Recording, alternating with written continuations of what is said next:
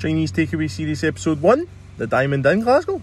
Of course, taking this seriously, I've got my cutlery. Right, so we're taking it back to basics. This is going to be the same across all different Chinese takeaways. We're going to get breast of chicken curry, chopped, no onions, my preference, fried rice, salt and chilli chips, and salt and chilli chicken. Well, troops, we are here. We have the goods here, absolutely roasting. First box here, wee portion of spring rolls, never even ordered these, must be freebies.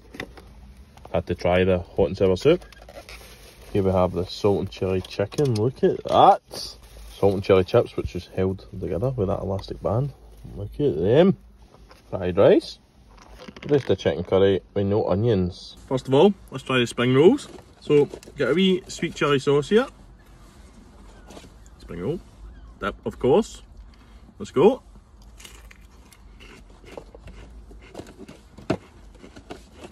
Spring rolls. Main event. Salt and chilli chicken. Look at it at the back. Right, here we go.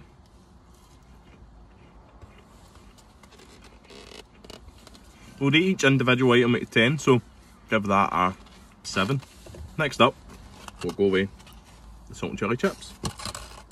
So again, out of 10. Much better than chicken. 10. Well, here we have rice and curry together.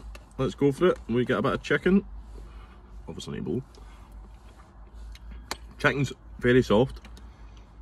The sauce, gonna give the sauce gonna go a 7. It's just curry sauce. See this at the back of these chips? Oh my god. And of course, can I have Chinese without a bottle of iron brew? How else would you man make it Scottish? 10! Right, I'm going to revise my rating for salt and chilli chicken because these bits at the bottom are outstanding. This is getting an 8. Right, so it cost £20.20 or 20 quid because she let me away with 20 pence. I'm going to give it an overall rating of 9. We started with really high standards. Well done to the Diamond Inn. Comment and let me know how to improve this situation, and if you get any ideas, and comment and let me know where we go next.